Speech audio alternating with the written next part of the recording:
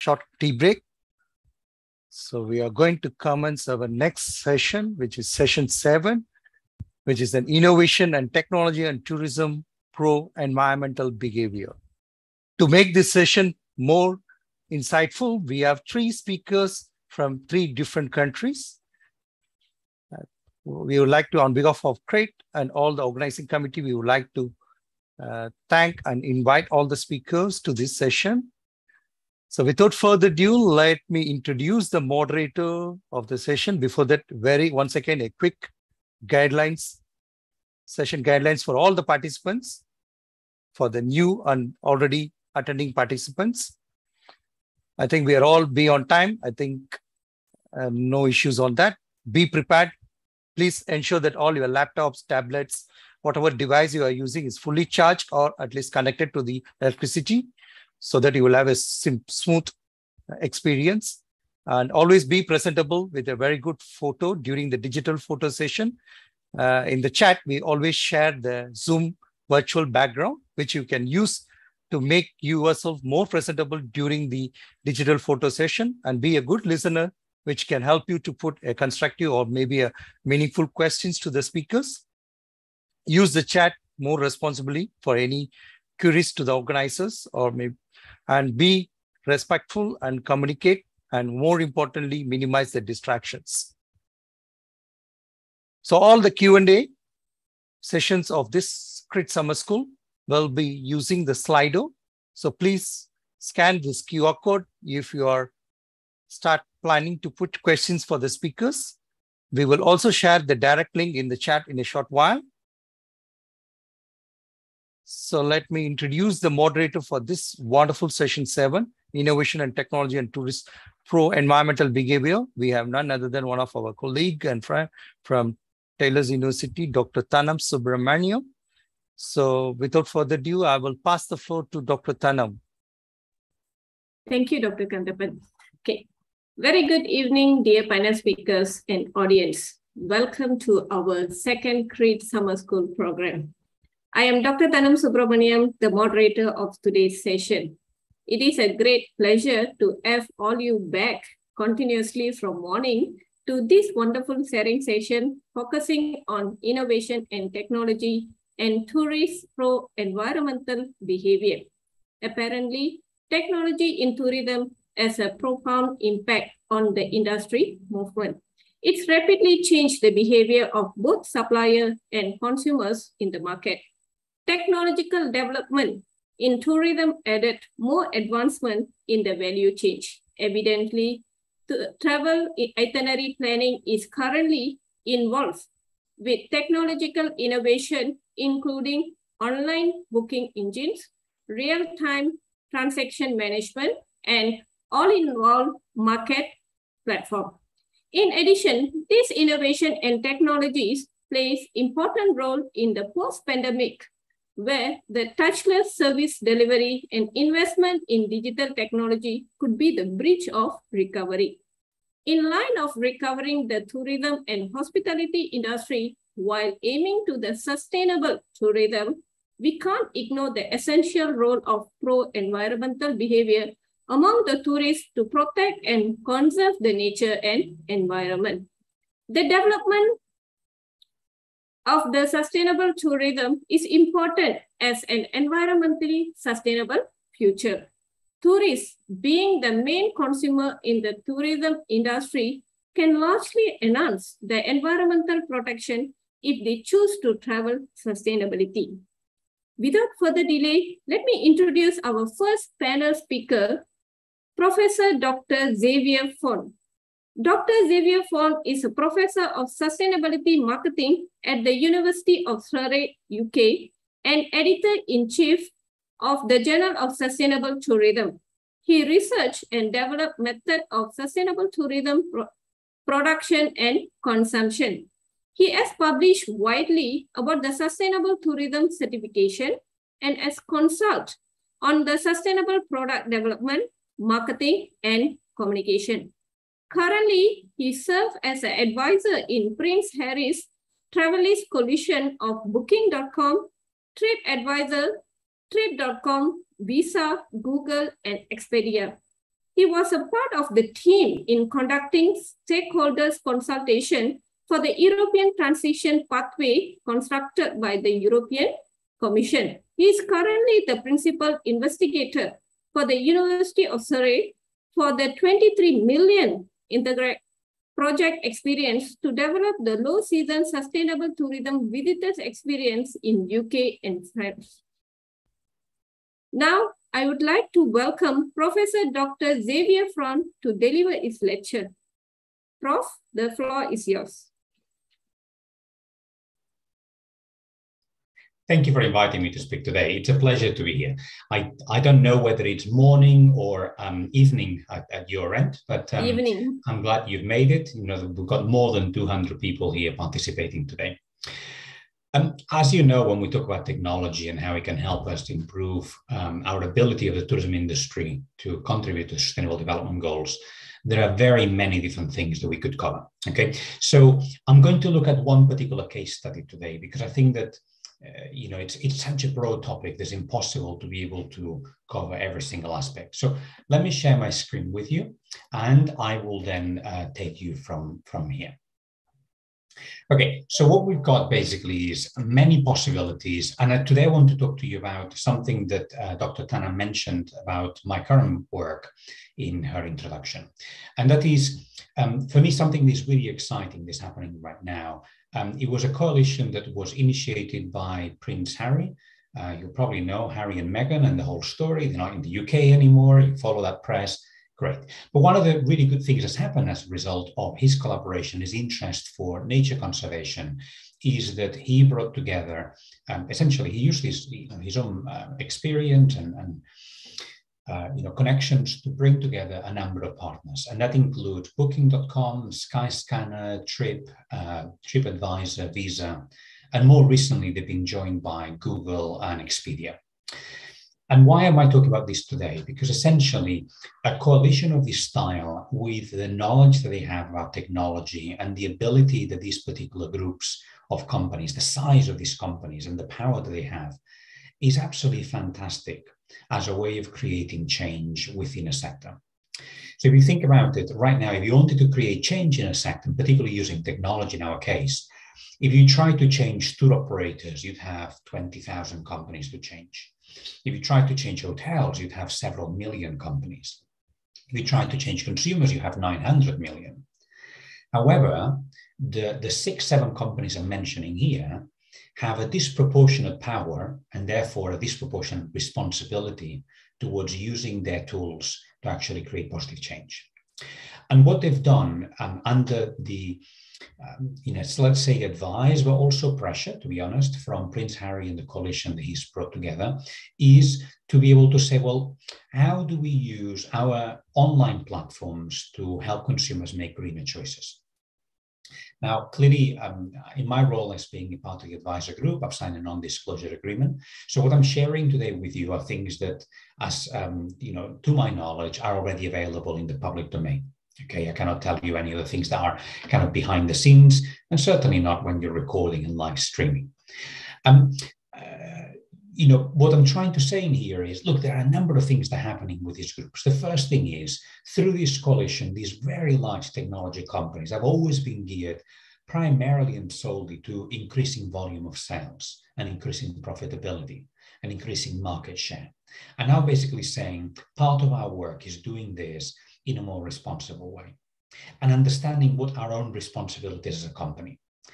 And one of those elements is, for example, Booking.com every year now has a really interesting sustainability report.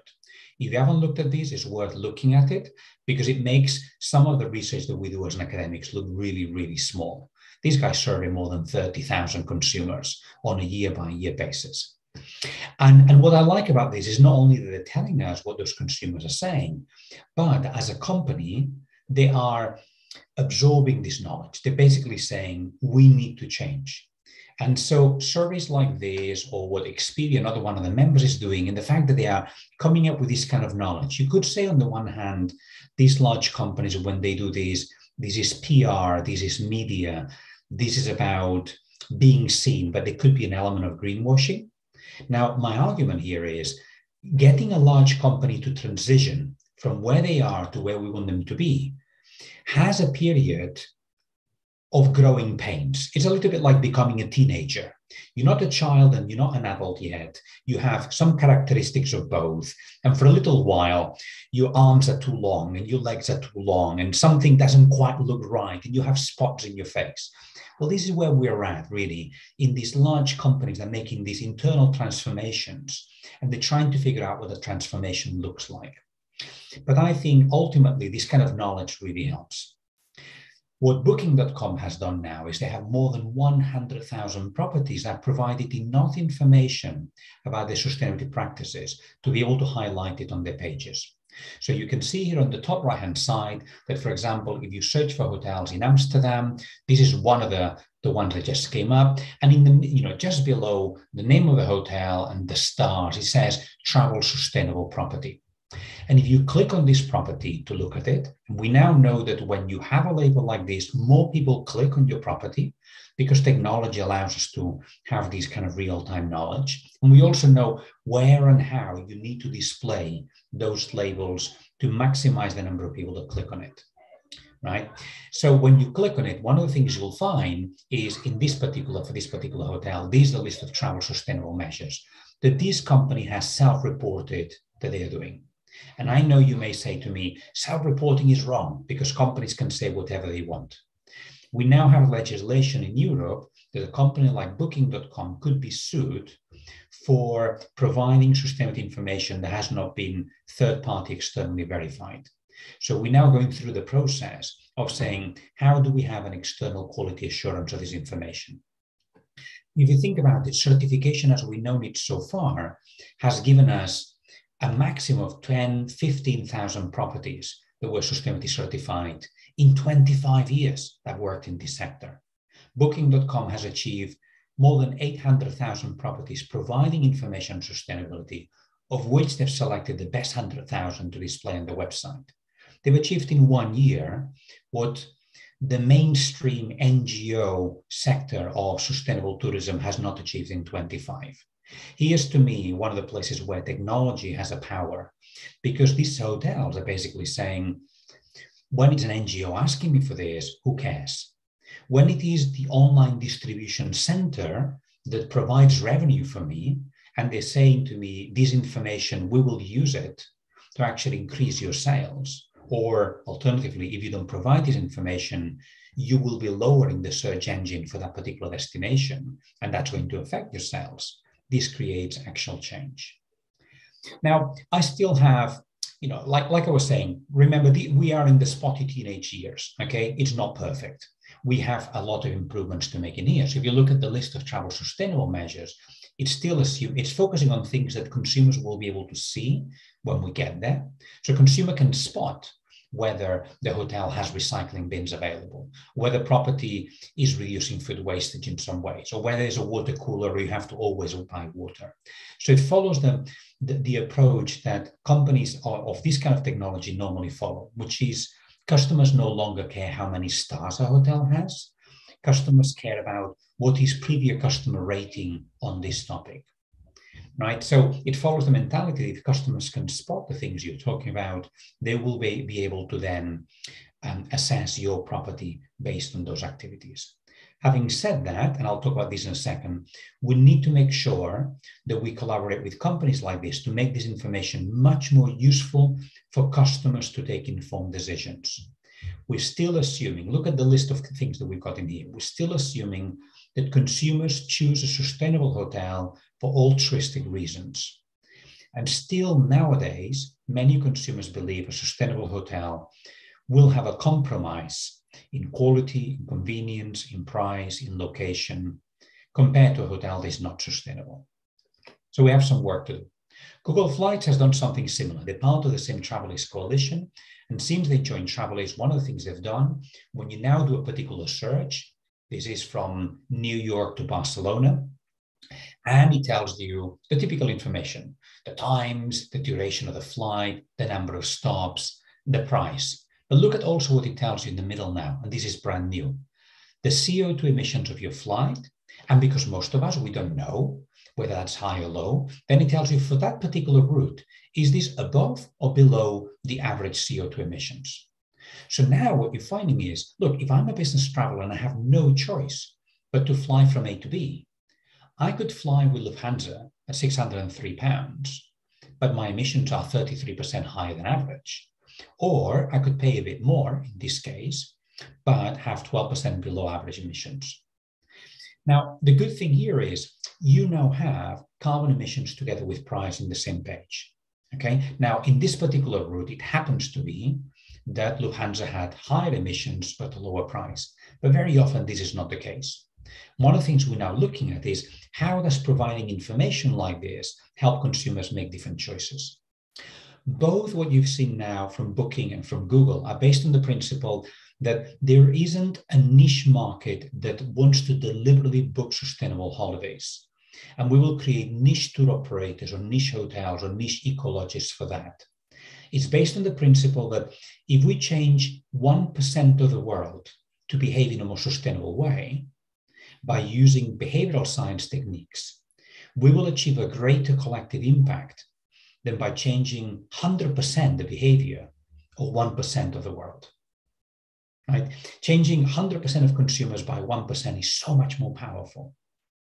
Okay, and like this, Skyscanner has done exactly the same thing. They're part of the same coalition. Now, if you think about these technology companies, one thing they're really, really good at is doing A/B testing of their online platforms. The tests that we as academics or NGOs take forever to do, we probably never even do, these guys do day in, day out. When I was advising Booking on how to create this, we did more than 30 different tests on their platforms at the same time with different market segments because they've got a sufficient volume of consumers going to the Booking platform every day. So we could test which ways of displaying what information was going to create the best customer impression. So I would pay some attention to some of the things you can see in here. And at the same time, I want to just give you some hints as to where I think the frontier is at right now. Okay, so I think that there are messages that require more authority. Okay, we know that whenever a message is provided to a consumer and we just say, here's what I do as a company, or here's what I do, and it is verified by a third party, or it's got, I don't know, the WWF Panda logo, or any sort of logo that says, here is some backing, this additional authority always provides an additional level of credibility and reduces customer skepticism. And part of the challenge that I also have with many of the hotels that we're currently labeling as sustainable is the hotel rooms look like this. Right? Now, when I showed this hotel room to the staff at Booking and I said, can you tell me which country this hotel is in? They said, no, I can't. Actually, guys, this hotel is from Malaysia. Okay? It doesn't scream Malaysia, does it? Okay, so the challenge that we've got in here is, if a customer goes to a website and that hotel group is saying, I'm doing really good things for sustainability, but it doesn't show, the customer then is likely to have a certain disjointment, right? He's likely to say, this isn't working for me because my perception of what a sustainable hotel is, that's not much with the photo you're showing me. And as a result of this, I clicked on that property saying, I want to know more, but then the photos don't match. So we need to think, what is the kind of visuals that we expect? The customers would say, I will accept that as being quality, but also that responds to the message of sustainability. And in some cases, we may have to actually play down the use of the S word because customers will otherwise have confusion, right? So if this hotel says, we're very sustainable because we have high levels of insulation, we have very energy efficient heatings, we don't waste water, most customers will say, am I going to have a better holiday? Or, yes, you're going to use less water. Does this mean that my shower is going to be terrible? Yes, use less energy. Does this mean there's not going to be any air conditioning? What's in it for me?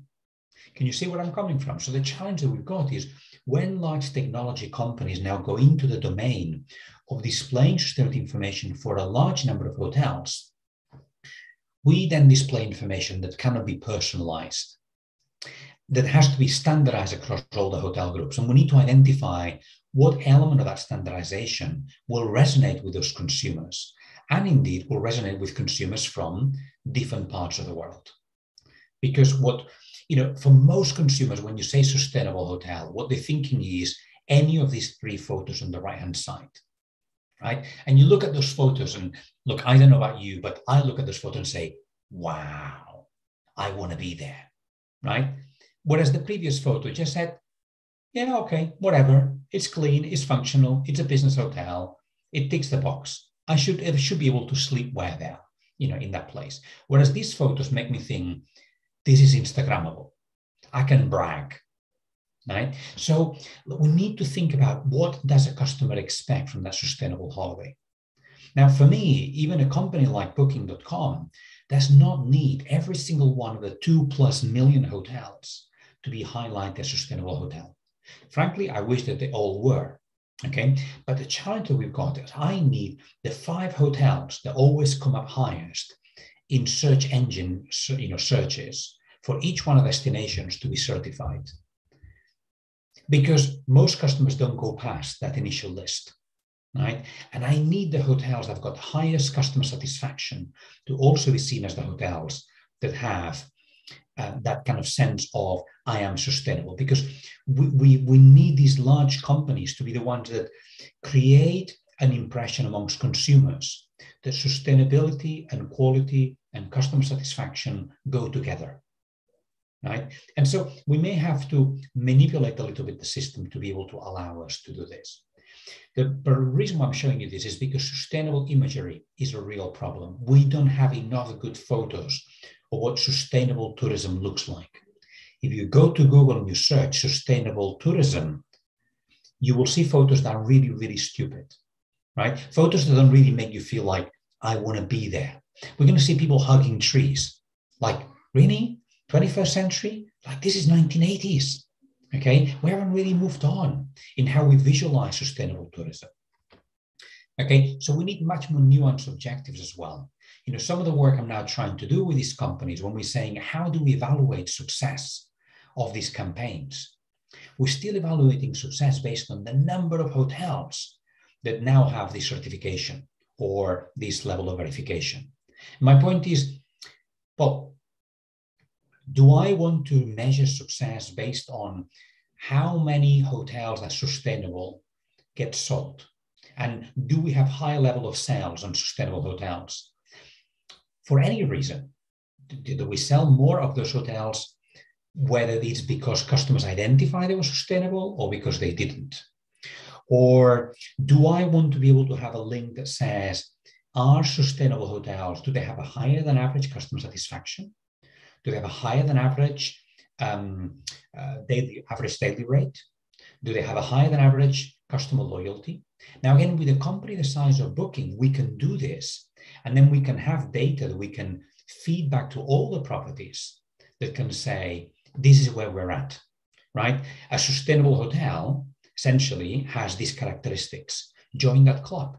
Use becoming a sustainably certified hotel to achieve some of these benefits that you want. Because if you look at the list here on these objectives, how can sustainability increase any one of those things? Every hotel is chasing for recommendations, loyalty, higher expenditure, right? And what I now need to do is not only to convert the hotels that already believe in sustainability. The next change that we really have to do is convert the hotels that don't believe in sustainability, but they're going to do it for commercial reasons. Okay. I'm also interested in how do we communicate sustainability. And I think this is where technology can really also help us, because we can do all sorts of tests.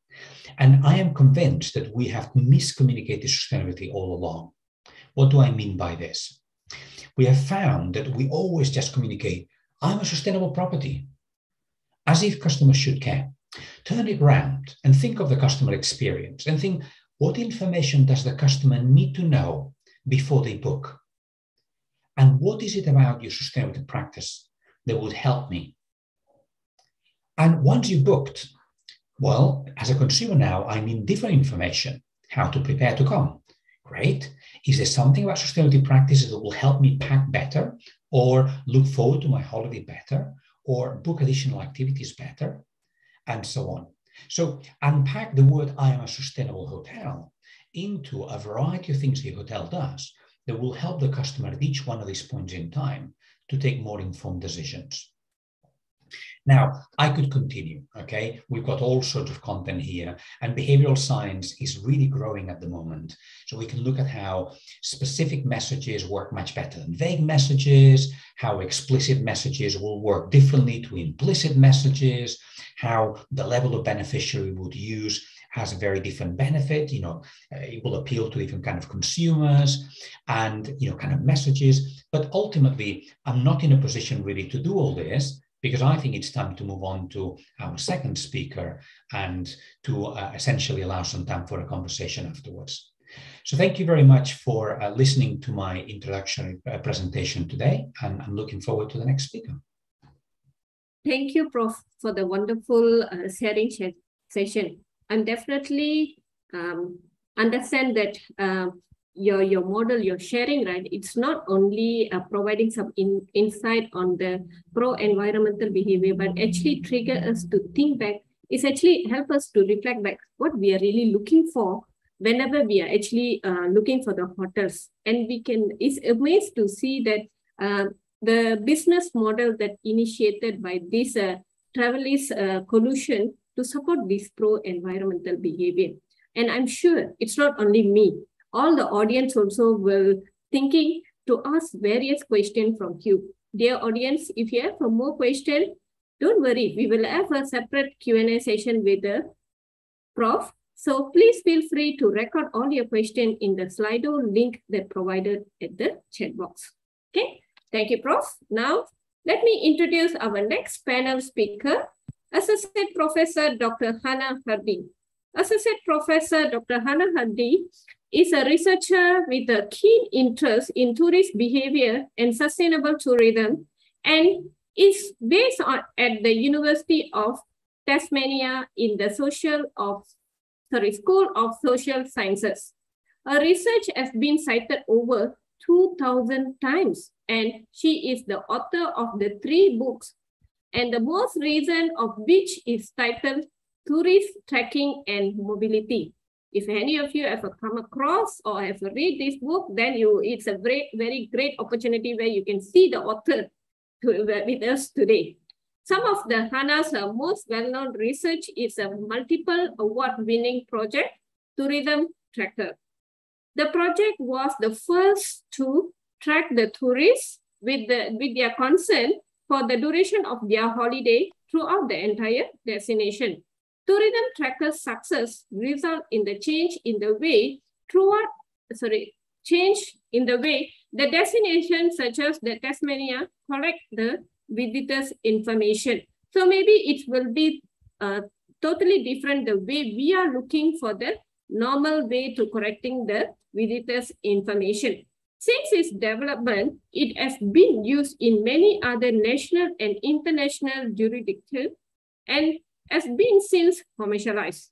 And has international and national reputation for innovative, engaged, and impact-driven tourism research in the area of tourist behavior and sustainable tourism has led to have a variety of the national and international academic invites. She is one of the advisory board for the Global Tourism Plastic Initiative, was a contributor to the Kasani call to the action on the sustainable tourism, and has been a speaker and project partner for the UNWTO Sustainable Tourism Division One Planet.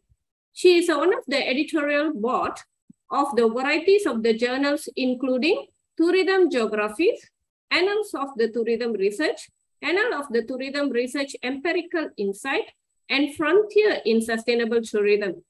Anna is the co-founder, the Higher Successful ISO Chat series. This series is dedicated to sharing the work of the tourism researchers across the globe during the COVID-19 pandemic on the regular basis. It's rapidly gained a reputation of being a collaborative, social, and supportive space for the new, emerged, and experienced researchers from across the world. So without further ado, let me welcome Associate Professor Dr. Anna Hardy to deliver a lecture. Prof, the floor is yours. Thank you very much, Dr. Thenham, and thanks very much to everyone for coming along today. I can see a couple of familiar faces in the room, including Rod. So yeah, I do appreciate you joining me for this particular session. So in the session today, what I'm going to be talking about is how we can actually use technology to actually understand and also to encourage sustainable tourism behaviours. So I'm going to look at 4 different things. I'm going to look at how we can use technology to understand tourist experiences, how we can use technology to understand mobility, how we can use technology to change behaviour, and how we can use technologies to understand what citizens think of tourism in their regions. And all these things are really essential components in terms of things that we need to know to encourage sustainability. So let's move on to the next slide. I'm joining you here today right down in the bottom of Australia, Tasmania, and I live just sort of up this mountain. I should point in the other direction, sort of my house is somewhere over here, and this mountain is called Mount Wellington, Kunanyi. I'm joining you today from Tasmania, which is also known as Lutruwita, and it's I'm joining you on the home of the Muanina people, who are the traditional custodians of the land. Tasmania is a beautiful island. About 50% of it is national park or protected area. These are many of the photos of our beautiful state. And I guess it provides me with a lot of inspiration for the research that I do, because sustainability is really, really important in this particular state with its very fragile environment, as it is in many, many parts of the world. So let's move through. A lot of what I'm talking about today is from my book, Tracking Tourist Movement and Mobility, just a bit of a shameless plug for you. So as I mentioned before, technology can give us a lot of information in our quest to promote, encourage and achieve sustainable tourism. So it can help understand things like mobility, the impacts of tourism, how help us understand the visitor experience, behaviour change, and also what communities think about our tourism that's happening at the moment and in the future. So let's look at a few of these particular issues. First of all, we can use technology to understand the visitor experience, and particularly mobility. What I'm going to look at in this particular section is how we can actually understand mobility using technology such as social media. And as I speak, I believe that Facebook has been hacked at the moment. Hopefully none of your accounts have been hacked. So it's not without its problems. But what we can do is, provided we do this in an ethical way and within the terms and consent of all of these different platforms, we can actually use technology and social media to understand where tourists are going. So many of you know, when you actually make a post, you might actually tag the location of your post, which is called a geotagging. And some platforms, such as Twitter, allow you to scrape the data. So vast, millions and millions of users' posts can be actually looked at, and we can look and develop a sequence of their individuals' geotags to understand where they're travelling. As we know, it's very difficult from social media to understand whether people are actually tourists or whether they're living in the location. And there's some really interesting papers that have been put out where different ways have been used and different algorithms to determine whether social media users are actual tourists or whether they're more likely to be residents. We can also look at the geotags in single locations to understand crowding and also usage. So you can see where people are posting in specific cities, and that gives you a sense of density and usage. It's not without its problems, because we know that different types of people use different types of platforms. And we also know that many of the platforms have terms and conditions that don't allow us to scrape data. And that's something that I'm seeing at the moment coming through many of the reviews that I do for papers, where people have used scraping to actually automatically scrape data, and it contravenes the terms and conditions of social media platforms. So we have to be really careful when we're using this type of technology. But if used ethically and within the boundaries of what their terms and conditions are, we can get some really interesting data. So this is a photo here of my little dogs up on the east coast of Tasmania, and I geotagged them. So we can actually collect all these geotags, and it can give us some really interesting insights. This is a study that was done a few years ago where the researchers actually collected many of the tags in different locations. In the first study by Basolis and colleagues in 2016, they were able to understand the spatial distribution of visitors' country of origin when they went to the Taj Mahal. So they looked at their geotags at the Taj Mahal and were then able to understand where these social media users were from, and so could get a sense very quickly and easily of where people were coming from and who these visitors were to the Taj Mahal. And the paper by Chua et al. In Italy, you can actually see how they've used the social media data, and they've actually followed individuals moving down the coast of Italy, and it gave them a sense of where people were actually moving, pardon me, not Italy. I think it was actually in Spain, if I'm looking correctly. But anyway, they could actually follow individuals and get a sense of the directionality and how people were moving through particular locations. So we can also use Wi-Fi and Bluetooth to do this as well, because as you know, when you're walking around with your mobile phone, if you've got your Bluetooth enabled or your Wi-Fi enabled and it's not actually connected to a Wi-Fi signal or a Bluetooth signal, we can use scanners. We can actually pick up those particular signals, and then we can actually look at how individuals are moving around locations, because each of our phone has a unique identifying code, and it can give us a sense of how people are moving through particular locations. Bluetooth is much better for using fast-moving objects such as cars, whereas Wi-Fi is more suited to understanding pedestrians. So you can actually follow individuals as they move around shopping centres and things like that. Again, it has to be done ethically, and it's not continual data, because you just see that person as they pass by the particular scanners. So you don't necessarily, you can't necessarily see their movement between the two scanners. So that's how we can use that type of technology. And there's been studies that have been done by Yoshimura and colleagues. They used Bluetooth scanning to track visitors in the Louvre through using 7 sensors. And they found that the path sequences of long and short stay visitors was actually quite the same. So whether you're going to the Louvre for a little period of time or a long period of time, tourists tended to go to see the same things. They just went and saw them in a much faster fashion if they had less time. We can also understand how tourists move around locations using GPS technology that we have in our smartphones and also in our smart watches. There's been some fascinating research done by my good colleague Bob McKercher and his workmates in both Hong Kong, and also Noam Cheval, Amit Birenboim from Israel. And they have actually done some very interesting work looking at how first and repeat visitors move through locations in Hong Kong. They asked people to actually carry GPS trackers, and they were able to understand how people moved around Hong Kong in one particular day, because the GPS units only have a battery life that's fairly short.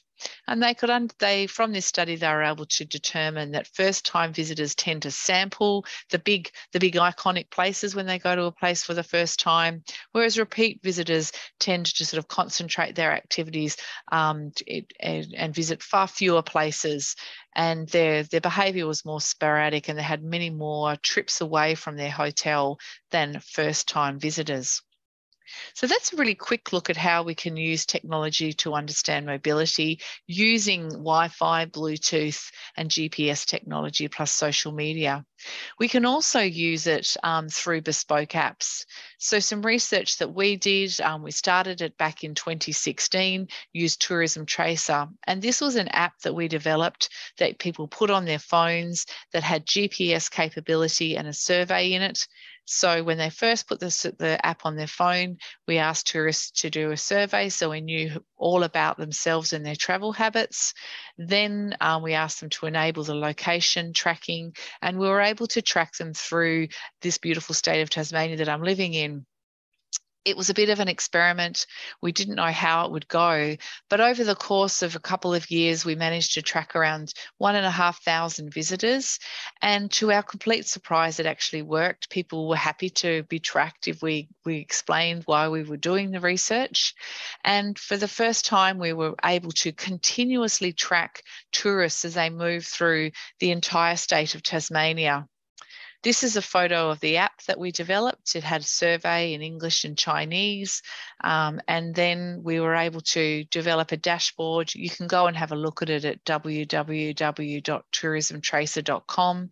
And down the right-hand side, we have filters. So we could look at how different types of people, whether they were from those who entered in different locations, through to first and repeat visitors, through to different age groups, we could understand exactly where they moved around the state of Tasmania.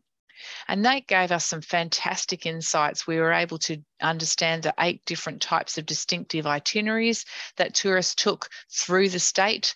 And we were able to track them for 21, 28 days, depending on how long they were in the state. We also got some fascinating insights into how people dispersed through the state. So we found that if people came into our capital city, which is called Hobart, you'll see on your right-hand side, they didn't tend to disperse far. They stayed around Hobart, which is down in the south of the island. But if people came in through different airports up in the north of the state, we found that they tended to disperse farther throughout our island. So we got some really good insights into the different reasons why people disperse. We've also done studies looking at cruise ship dispersal in Sydney using the Tourism Tracer technology with the Ports Authority of New South Wales.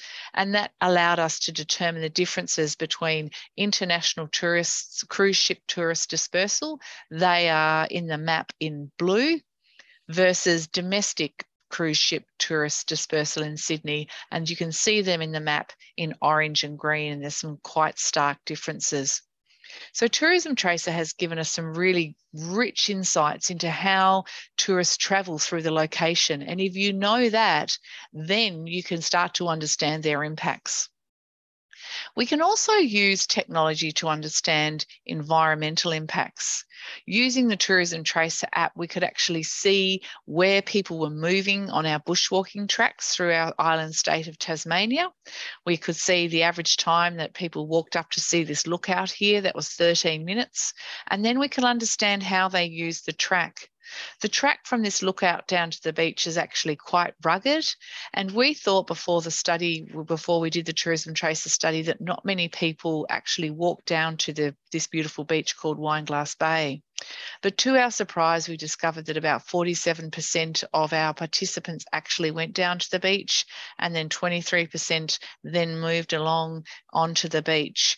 So there were far more people using this track than we previously realised. So using the data that we collected through Tourism Tracer, National Parks then decided to shore up and harden up some of the tracks to reduce the amount of trampling on the tracks by tourists into this particular region. We can also use technology to understand their perceptions of tourists and how they're feeling about their travel. This is an example, not using Tourism Tracer, but going back to using social media. A couple of years ago, we did a study on the Broken Heel Festival, and that's actually a festival where people will actually dress up in drag, and they actually go into the outback of Australia and have this huge drag queen festival. So they dress up in very glamorous costumes and drive into the centre of Australia. So using social media, we will be able to understand people's experiences. So this is a man dressed up as a woman in the middle of the outback. And the interesting thing is, if you think of Australia, you will often think of these images of like big, rugged men with hats on in the outback, you know, wearing very plain T-shirts. They might be farmers, and they certainly it's a very white image, I guess, and a heteronormative image. But this festival, and we could see it through social media, really challenged this perception of the outback of Australia being white and heteronormative and straight. So we could see through social media people making comments on their experiences and the impacts of the festival, and how the festival had encouraged these outback communities to be more open and accepting of many different types of people. So we can use social media in that way.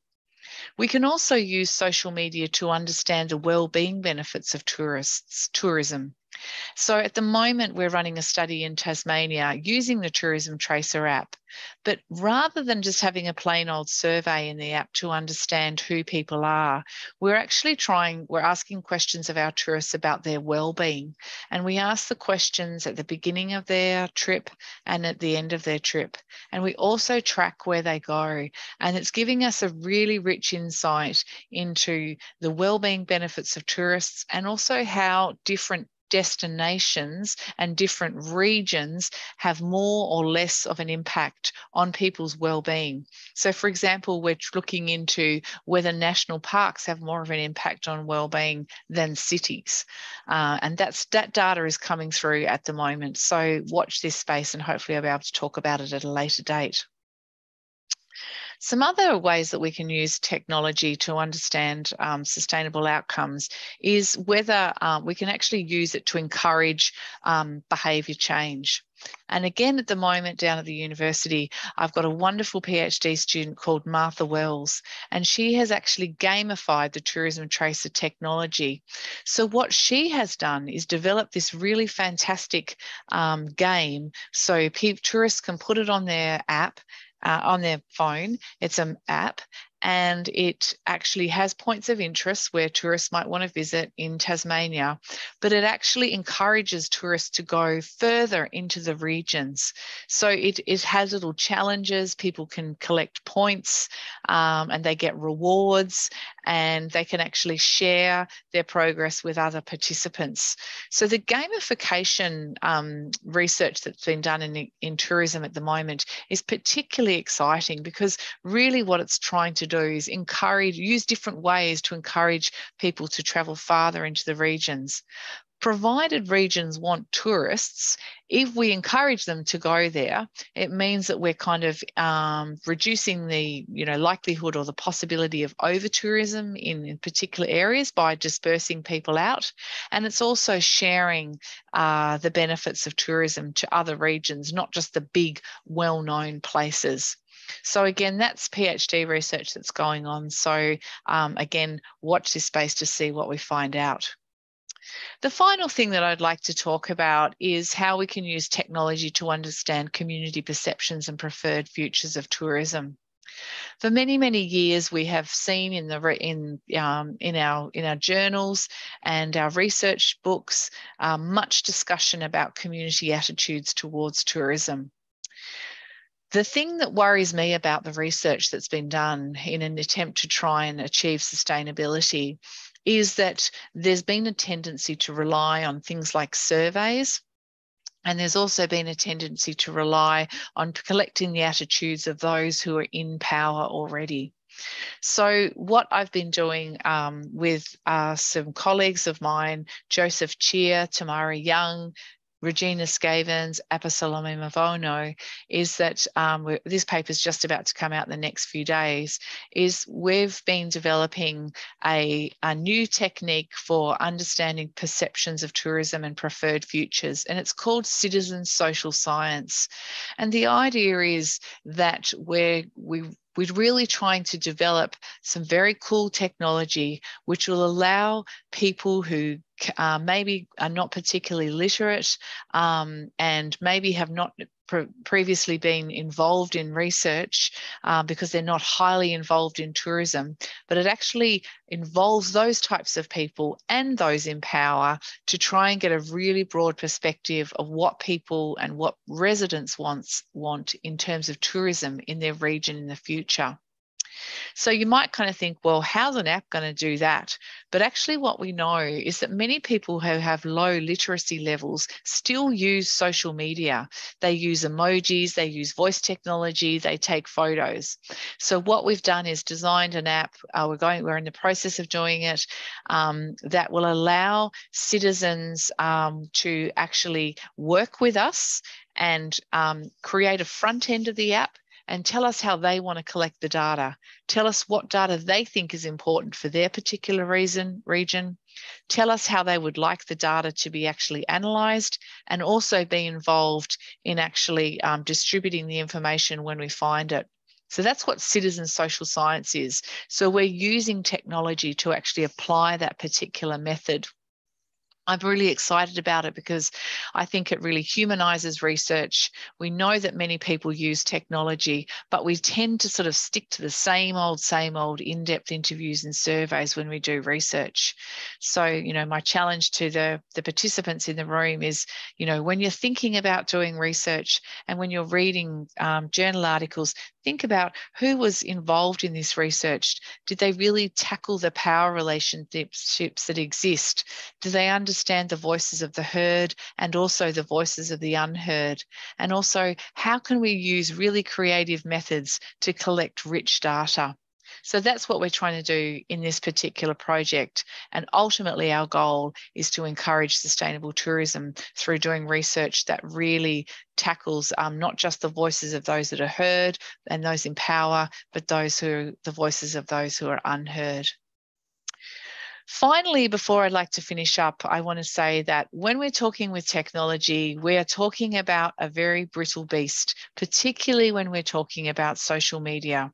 And I think this quote is really important. If you're going to be using social media or grabbing data that's from the internet when you're doing your research, Robert Kozinets wrote that a significant number of people, very likely a majority, would prefer that researchers should not use their social media data and information in their investigations. So I guess a word of caution is that when we're using social media and technology to collect our data, we have to be very, very mindful that not everyone wants their data used in studies. We have to be very mindful that the way in which we collect our technological data when we're trying to understand sustainability is really, really ethically sourced, and that it aligns with the terms and conditions of the platforms that we're using to collect the data. Facebook, Twitter, Weibo, Snapchat, whatever it might be, TikTok. We always have to be careful that the internet, if we're just harvesting data, apps that we might have created ourselves, we always need to do our research when we're using technology in a highly ethical manner. So that brings my talk to an end. I hope that I've given you a sense of how we can use technology to understand tourist experiences, how they move through locations, how we might be able to use technology to encourage behaviour change, and how we also might be able to use technology to develop a sense of what communities want as their preferred futures if they are destination communities. So thank you very much for joining me, and I really look forward to your questions at the end of this session. Thank you, Prof. It was very insightful because, as we know, our life is mostly attached with the tourism, with the social media nowadays, and most of the time the social media platform is widely used to record our travel and also our memories. And we actually couldn't read the story behind it. And there is an alternative way to support the development of the tourism industry and also sustain the pro-environmental behavior. It was a very good insight. And now everyone will think, okay, how my information, the researchers can using it, or maybe the person itself can using it to record and can track and also to enhance the pro-environmental behavior. I think it will be very good platform as well, since if you are using the traditional media where you go and talk to the person, advise the person and encourage the person to have the pro-environmental behavior at the tourism destination, it's not success 100%, but this is one way where people actually will reflect and participate in more sustainable pro-environmental behavior. Thank you again, Prof, for the wonderful sharing. And a gentle reminder again to the dear audience, I'm sure you have a lot of questions in your mind. Please feel free to record all these questions in the Slido links, and definitely we will address them to the respective panel speaker. Okay, so next, I would like to welcome and introduce our third panel speakers, who is not a new face. I think some of you already aware that these panel speakers have been as a moderator before. It's not, and he's Assistant Professor Dr. Siamak Seyfi. Dr. Siamak Seyfi, it is an Associate Professor at Geography Research Unit of the University of Oulu, Finland.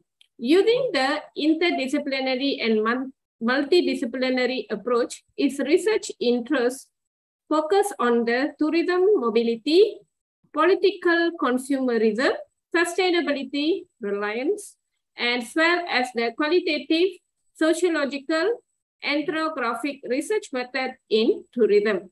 Dr. Siamak has published in leading tourism journal and serves on the editorial board of the multiple tourism journals as well. Now, without delay, let me welcome Assistant Professor Dr. Siamak to deliver his speech. Prof. Thank you very much, Dr. Tana. I'm trying to share my screen here. Okay, I think everything is fine now. Perfect. But thank you very much, and thank you to all our participants for being with us since yesterday for this event, and for the engaging session that we had yesterday, and the session that we have today and tomorrow. Yesterday, in the session that I was moderating, Professor Norda Scott touched base on a very important topic and timely topic on the ethical and moral responsibility toward tourism, especially those in the circle of decision making. And he emphasized that. I start right here.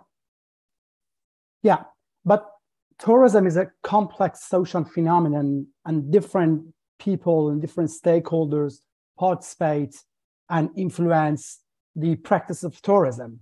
So these are decision maker, as Professor Scott mentioned yesterday, industry organization, governmental agencies, NGOs, and the tourists. And the focus of my talk today is tourists, actually.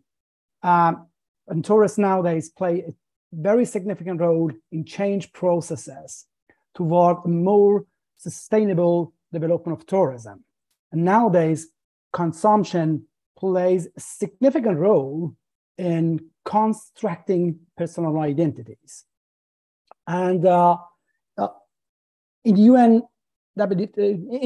Sustainable Development Goal, the SDG called the SDGs, Goal 12, which focuses on responsible consumption productions. And there is increased pressure from consumer and interest groups. There is also a growing public awareness for environmentally responsible practices, responsible consumption, and there is an expanded media coverage on environmental and social issues. Political consumerism or political consumptions is a form of civic activism and political engagement, which has become very, very widespread over the last decade with the emergence of digital technology, which I'll talk about that later on, means different stance when people evaluate and choose producer and products because they want to change ethically, environmentally, or politically objectionable institutional market practices. And in tourism context, the next slide will show the different forms of that. In a more simple way, it means that tourists that actively choose or refuse particular tourism services or destination or attraction, let's say, in order to generate social, environmental, or ethical change. And political consumption is a new mode of political activities based on individualized responsibility takings. And the increasing role of political consumption highlights the growing understanding among citizens, especially the younger generation, of the politics behind products and the complex social and normative context in which production and day-to-day consumption occurs. And political consumerism is a growing features of the global tourism system and ethics of the tourism. There are four basic of political consumerism that have been identified in the literature. So they are boycott, discursive political consumerism, and the lifestyle. Maybe the oldest form, which is widely used in tourism and in boycott, means that refusing to purchase or use a product or services or take part in activity to express your strong disapproval of a policy or practices. On the other hand, the boycott, which is the positive way of boycotting, means that you tourists deliberately purchase of the products or visit the destinations based on their conscious consumption to demonstrate approval of policies or practices. And the other form is discursive, means that the opinion formation, especially when there is a concern over human rights violation, which is shaped mainly in social media and digital media. And the last form is lifestyle politics or lifestyle political consumerism. Is your decision, is one's decision to use his or her private life to inform to change established production and consumption practices. Boycott and boycott are widely used, are common forms of political consumerism in tourism that I will focus on that. Well, as I just mentioned, political consumption has been very popular in recent years. We can see in the groups of consumer purchasing, boycotting, or not purchasing, boycotting of products, brand, or services based on different reasons. It can be political or ethical characteristic, the country or place of origin, sustainability, social justice, fair trade, lifestyle, or like veganism, or those sort of things. Different actors are involved: individual, civil society groups, the NGOs are involved. The goals are diverse, like changing situation, organization, or social condition that are found ethically, environmentally, or politically desired or objectionable from the perception of boycotters or boycotters. In recent years, there has been a very growing use of boycotts or growing concern over threats to the environmental quality, climate change, biodiversity laws, unsustainable environmental practices, which all reflected in a very growing number of the boycotts campaign.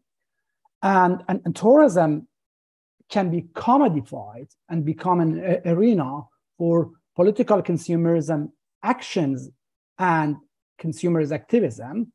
In one of the comprehensive studies on tourism boycotts, between 1948 and 2015, more than 140, to more precisely, 146 destination boycotts have been occurred, and then more than 90% of them emerging between 2023 and 2015. Of course, we cannot really have an accurate assessment of the number of boycotts because it's not easy to find it because of the availability of data and the changing nature, the scope of boycotting practices. And there are four main reasons that explain that significant increase in the number of boycotts in tourism. The first thing is the innovation of new technology, social media platforms, Facebook, Twitter, Instagram, and other social media platforms. The increase in social movement, emphasize on ethical consumerism, and the use of tourism as a tool for creating social change by tourists. And digital media plays a significant role here because digital media is essential, one way for promoting contemporary tourism businesses and destination, but on the other side, expose tourism businesses and tourism destinations or service providers to tourist and interest group driven political and social or upstream social marketings.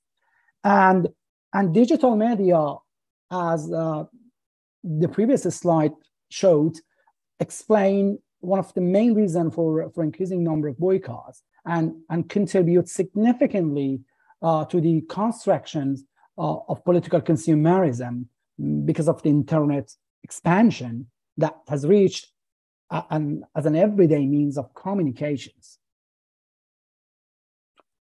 And because of this expansion and the accessibility of information technologies, it has become much more easier for engaged consumers and tourists to express their disapproval, discontent, that which have emerged new forms of online global social movement like cyber activism, interactivism, clicktivism. Consumer activism, or here tourist digital activism, is a sort of activism that performed by tourists through their participating in boycotts, in scarcity political consumerism, is an increasingly common form of political actions. Well, as the decline in membership in traditional political activities like voting, when you vote for example, for presidential election declined, that has led to the emergence of consumer activism as the most prevalent way for individuals to participate in politics and have political agency outside of votings. Well, the traditional or conventional forms of activism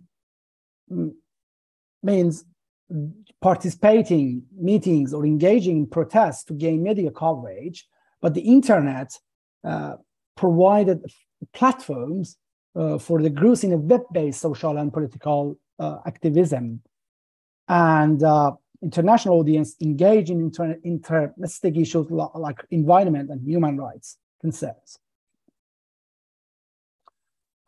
Consumer activism fundamentally is about creating a desired change or halting desired change related to the consumption issues. And the emergence of new digital media and social media, and particularly the social media, increased our connectivity, which has become crucial for tourism businesses. And digital media technology are both information source and mediators of consumer ethical activism.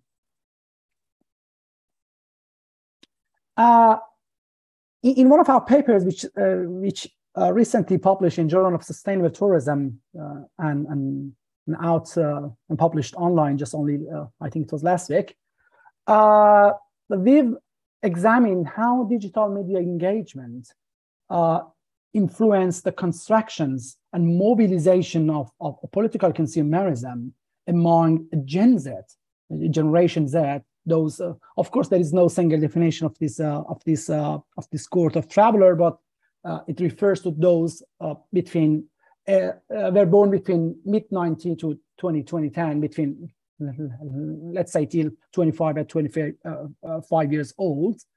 And in our study, the finding of our study showed that digital information source play a crucial role in the initial political consumption decisions. The internet and social media provide consumers with recent information. They know about the boycotts campaign or the boycotts campaign, and their exposure to the news media that shared on social media positively works as a stimulate, influence their political participatory behavior. And through the awareness that occurred through the social media engagement and the communication capabilities of social media allow individuals to express their political opinion and engagement in the political discussion with their online peers. And the other important thing here is the digitally driven networks is that political consumerism means that boycotting or boycotting has a network character. So what does it mean? So it means that online communities are created based on common identities and interests. And that common identity and interest facilitate the creation and joining of civic and political groups. The result of that is the formation of collective identity and the rapid scale up of the political actions. And that formation of awareness, because of the exposure to the digital media information and social ties in the online communities, result in a varying degree, which here is the spectrum of digital political consumerism that shaped in a digital environment, in cyber environment. And here we've identified 3 different degrees of digital political consumerism, starting from the spectator activities to transitional to digital gladiatorial activities. In each degree, in each category, there are different actions. For example, for spectators, let me give you an example. For example, you see a boycott campaign on social media, on your Instagram, and then you like it, or you share it, or you reposted it, or you comment on that. You said that, yeah, it's okay, I will participate in that, I will share that. But that's a very passive online behavior that shapes a very passive online behavior here. But on the other side, we have these transitional activities that participate in different sort of workshop, in membership rooms, organization, and influencing the influencer or the celebrities by sending some videos to them and seeking their endorsement to have a wider audience for that. And that shapes upstream social marketing elements. And the last form here is digital gladiatorial activities, which is creating content, organizing a campaign, or developing e-petitions for boycottings, which means that it is direct actions to effective systematic change. So that shows different 3 forms of digital activism behavior shaped in digital environment, ranging from a passive behavior to a very active and direct action to effect systematic change. Well, that brings me to the end of my presentation. I hope that this very brief presentation will be useful to understanding that tourism can be used as a way for creating the positive change, and boycotts can be used for social justice, and tourism consumption behavior and purchasing behavior can be used as a tool to make pressure on tourism businesses, on tourism destination, which are perceived from the tourist perception that they are morally, ethically, or environmentally, or for human rights violation for different reasons, they are objectionable. Or of course, if a destination or tourism service provider or for example, tour operator, they respect the environment, for example, for sustainability. So we purchase from them through our boycottings. thank you very much for your attention, and I will be very pleased to answer any questions. Thank you, Dr. Siamak. I think it was a very interesting. Also, we want to see the younger generation who born with the technology can using the technology to actually come out with the concept of political consumerism. So it's actually maybe some terms is have been used in the people life, but we didn't understand, or maybe some of them not aware the story behind it, how it is very powerful to enhance the sustainable tourism behavior among the younger generation. I think the three panel speakers already giving a very good insight, especially how to build, how to enhance the pro-environmental behavior, because this pro-environmental behavior is something not like you just go and encourage them to do it. It must be come from the person itself, where the person is love the nature, conserve the nature. It's not only the nature, it can be anything, and it's need to be sustained for longer, because we always believe that we borrow the resources from the future generation, not we are taking from the previous generation. So when we are borrowing from the future generation, it's our duty, it's our responsibility to giving it back to them in a proper manner. I think the pro-environmental concept that you are highlighting just now, it is a very good concept and point that everyone must take and apply in their life. Okay, so without further ado, yeah, definitely it's giving very good insight to our audience as well, because there is a few questions from them as well. Okay, I will start the first question from Prof. Dr. Xavier. Prof, this question is addressing to you. Do you think the green social media influencer could be pivotal the sustainable tourism marketing, and how to prevent greenwashing in marketing? Prof. Xavier?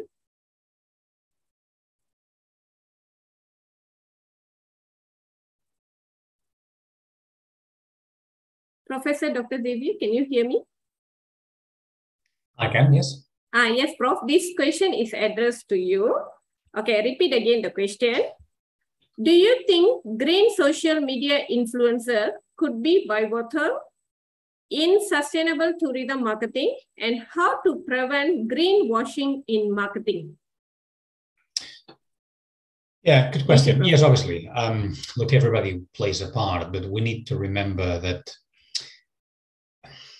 we will try to change the behavior of consumers by providing them things that they want, or by shaming them into not doing things that are socially unacceptable. So anybody who's been a parent knows that using a stick or a carrot, well, actually carrots tend to work an awful lot better than sticks. And I think when we are grown-ups, we're not really that different to when we were children. So we can shame people into, saying to them, you shouldn't do certain things. We've seen this with flight shaming and so on. But also I think the majority of consumers respond a lot better to what, Anne was saying, earlier on, like if we nudge them towards giving them interesting alternatives of things to do in places that may be less known, but that make people excited about trying something different, we may increase the ability of diversifying demand and getting them to, go to places where we want them to go and to avoid bottlenecks. From a greenwashing point of view, yes, it is a problem. But frankly, I think a lot of companies don't greenwash because they want to lie to consumers. They may greenwash because they don't necessarily know how to do it better. So I'm more interested in finding ways in which we can help those companies do it better than to do a public shaming for having greenwashed, particularly with small firms. I have a lot less patience with large firms that greenwash. Thank you, Prof, for addressing the question. I have another question also, Prof. Since you're actually highlighting the booking.com is actually the commercialized retail travel company who actually taking the initiative to support the pro-environmental behavior. Can we know how is the response from the other travel retail company? Are they welcoming this idea? And how is the response from the tourists when they realize that the prices, there will be a changes in the prices, although they realize that it will be contribute to the green environment and so on. So how is the response from the competitor or partner?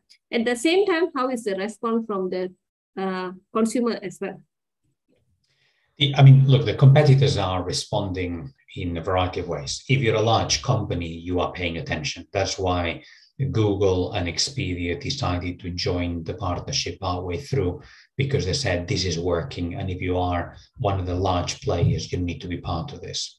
Okay, so we expect there will be other companies, that are also heavyweight that will also join the partnership. And in terms of how the consumers are responding, cautiously. And I think the key here is to not try to make a big splash, because if you try to make a big splash, you overpromise, and then you'll find yourself under-delivering. So nudging gently probably has a better chance of creating change. If you make those green logos too big, consumers end up thinking the products are something too different to what they would normally consume, and they end up avoiding them. So presenting more sustainable products with a degree of normality makes them much more acceptable to the consumer. Exactly. Thank you, Prof. I totally agree that the concept that you're highlighting is don't overpromise, because now is a technology is making all the information at their fingertips, that everyone is knowledgeable, everyone is concerning about that. But when any travel company or any travel suppliers taking the initiative, they must think how to sustaining it, because the consumers always will be there to support. Although the response will be lower, but later on it will be increased because they want to. But if, let's say, there is any barriers and will be any issue, it will revert back to them. They will go back to the zero again, and they will start to think negatively, and it will become a barrier. I think the both parties must work together. Am I correct, Prof? Yeah, you're right. And look, the questions you're asking me link to some of the things that the other speakers have spoken about. So Siamak's research on boycotting, is really interesting, because you will find yourself that if you overpromise, particularly if you're a large company, you can get some backlash. So in that sense, some of my research in the past found that companies tend to underplay their sustainability practices, because they don't necessarily see that consumers will deliberately want to buy a product for being green. So I came up with a concept of green hushing some years ago to explain why companies that were actually doing a lot of really good things for sustainability were deliberately not communicating about 70% of their sustainability practices, because they basically said, well, I don't think the customers really care. So this is why we need to become much more clever, to create that change. But also what I'd say is, anybody who is an academic listening today, stop doing questionnaires asking consumers whether you care about the environment. This is we used to do this 10 years ago, 15 years ago. Please ditch the theory of planned behavior, to explain whether there is pro-environmental behavioral intentions. You will not get it published. And it doesn't tell us anything anymore, right? To do experimental research if you can, where you actually engage with a company to try to create some change, and you have some A/B testing to see whether the changes you've introduced actually create any change in consumer behavior. Because then we have something that's much more applied, and your research will have much more impact. Exactly, Prof. Thank you so much, Prof, for your answers. Okay, now I'm moving to Prof. Annie. Prof. Annie, there is a question from Ethiopia, where this person from Ethiopia, he say they have a best ecotourism site, which has been selected in 2022 GC 1C ecotourism site of Ethiopia, but still we would not use any technology which supports sustainability of the destination. How can you support and work with us to use different technologies, since our country is developing country, which is not benefited from the tourism industry? Thank you. It's a good question. The use of technology in developing countries is something that we are playing with at the moment. We're hoping to apply our citizen social science technology in Fiji, And there are a variety of different ways that you can actually use technology in destinations where connectivity is not as high as other destinations.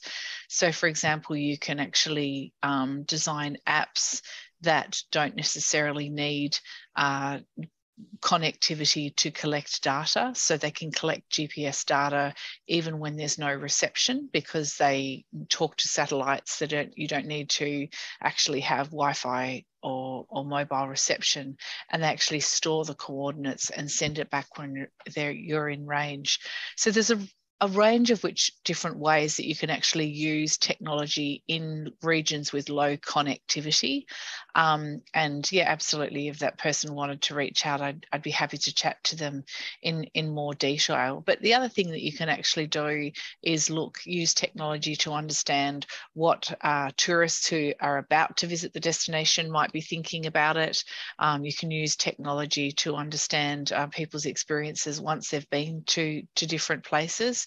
But yeah, the important thing, I guess, is that when you're designing technology as a tool through which you might collect your data, it's really important to be very, very aware of the context within which you're using the connectivity, whether you've got 3G, 4G or 5G, and also the language and power barriers that might exist in the communities that you're collecting your data within. Okay, thank you, Prof. I hope that the answer will be beneficial to the person who asked the question. Prof, the tourism tracker and mobility concept that you are initiating is actually will be a good insight to the tourism academician as well, because we always engaged our students with the varieties and sustainability project. I think it will be good that we also can get this idea and testing it, especially in a various country as a case study. Then we can share the input to you, and definitely we will contact you during this project as well. And in line of thinking on this, I'm actually, it's crossed in my mind that about the privacy, because when we are talking about the social media and also the tracking system, everyone is concerned about their personal data and privacy. So how do you handle this situation, especially in a tourism tracker? Also, you get their concern. How later you will be using it, and how it actually will help you? Yeah, sure. It's a good question. So with Tourism Tracer, it's an app, and when people consent to use it, we have a range of screens right at the front that they swipe through, which explains how the app works. So because the app was developed by the University of Tasmania, we explain that if people want to take part in the study, their data is only going to be used by the University of Tasmania for the purposes of tourism research. So we actually have probably less privacy concerns with Tourism Tracer than we do when we're actually scraping data from Instagram and Facebook. Because with Tourism Tracer, a lot of the recruitment we did was face-to-face. So if I was recruiting someone, I could say, I could look at them, realize that they were a person, be sort of aware of their age, that type of thing. So, provided we respect the data, which we have to because of the ethics regulations that our university has to abide by, then their privacy is respected. We don't collect data, or we delete the data if we see where they're staying, because we can see them coming and going from a hotel. We don't collect names or identifying information. But when you're getting using technology to get data from things like social media, such as Instagram or Facebook, for example, you can't always be sure that that person who has their profile page is actually that person. You can't always be sure that they're an adult or a child, because you don't always know their date of birth. And you can't always be sure with things like Twitter whether they're even a tourist or a resident. So I think, that's what I was mentioning also in regards comes to ethics, that when you're using technology, you really need to be very, very aware of how you're using the data and being sure that you don't reveal anything, particularly with sensitive data, such as the stuff we did with the drag queens, that you don't ever reveal the identity of the person, and that whether it's through a photograph that you might use or text. And in fact, in the case of our drag queen festival, we contacted all the people whose photographs we used and asked if it would be okay. So I think, you know, big data and data scraping, when you're doing that, you need to be really very, very careful that you're doing it ethically and you know, respecting the privacy of individuals. Yeah, thank you, Prof, for the tips. Okay, definitely we will take into the consideration the ethical when we actually doing this tourism tracker project. Thank you, Prof. Okay, another question, and it should be the last question to Dr. Siamak. Dr. Siamak, I think your topic is very interesting because it will be the eye-opener to younger generation, how they actually can raise up their issue and also can protect or can be activism in a different way. You're using the term activism, right?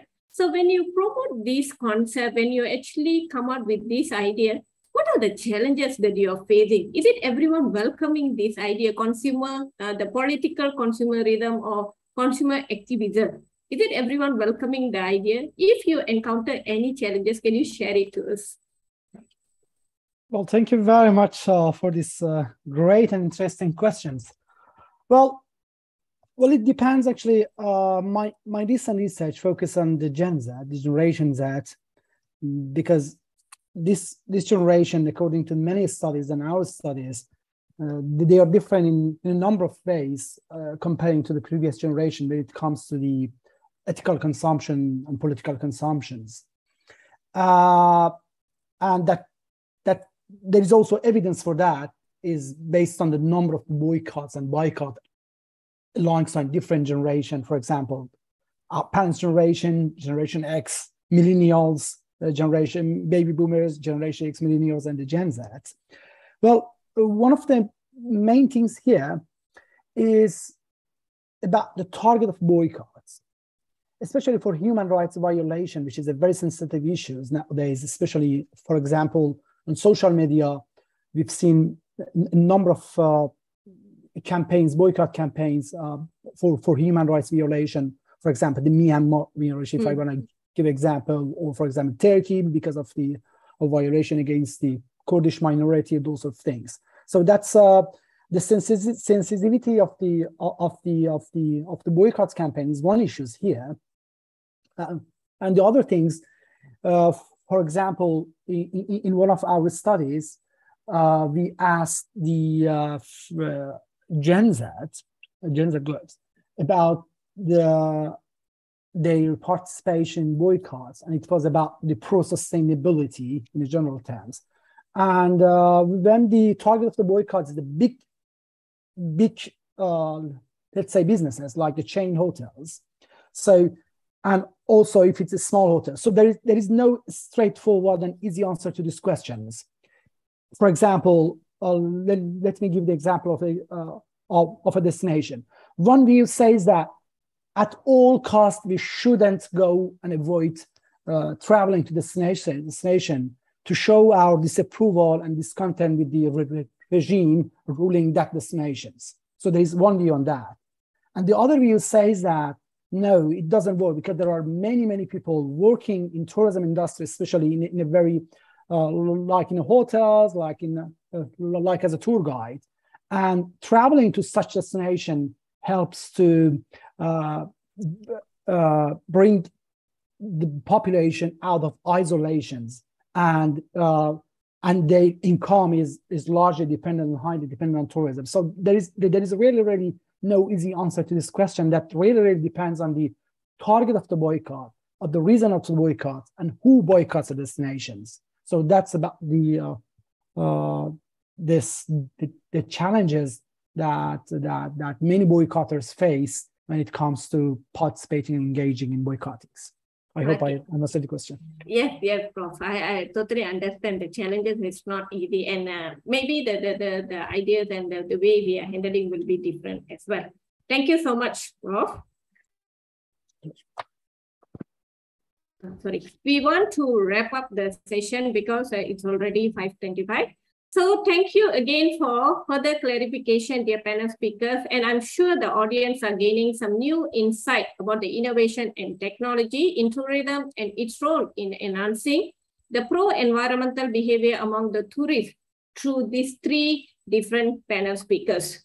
And just want to wrap up what is shared by Professor Dr. Xavier, where he actually highlight about how the tour operators and travel retail companies and also travel support companies actually start initiating the various sustainable practices, and it's actually indirectly promoting the pro-environmental behavior among the consumers. So they're already initiating the efforts, so it will be supported by the consumers as well. And meanwhile, Associate Professor Dr. Annie is highlighted on the usage of the technology such as the tracking system through the social media, Wi-Fi, Bluetooth to promote the sustainable and pro-environmental behavior and practices among the tourists. And finally, Assistant Professor Dr. Siamak Seyfi is highlighted on the concept of the political consumerism or consumer activism as a pathway to achieve sustainable tourism by using the digital technology among the Generation Z, who are often portrayed as a socially and environmentally conscious tourists. So thank you again to our panel speaker and audience for your valuable time. I know it's 5:30, so it's a very valuable time. Thanks again to joining with us. And